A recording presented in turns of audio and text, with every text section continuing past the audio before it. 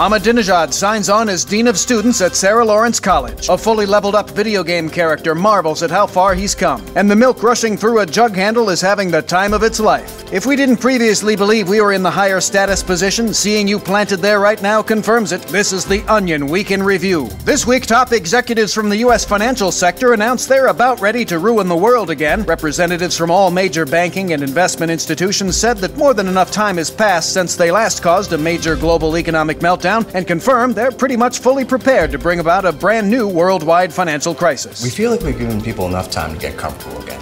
Consumer spending has increased, housing market has rebounded.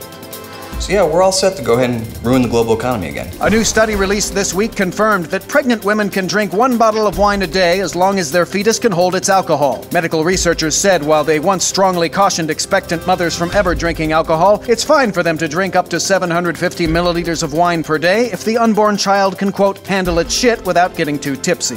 Well, our studies have proven that as long as a fetus knows when to say when, a woman as far along as 7 or 8 months can have a full bottle of wine at night and be fine. Also, if your fetus has a high enough tolerance, you could throw in some mixed drinks, maybe even a few straight shots, no worries.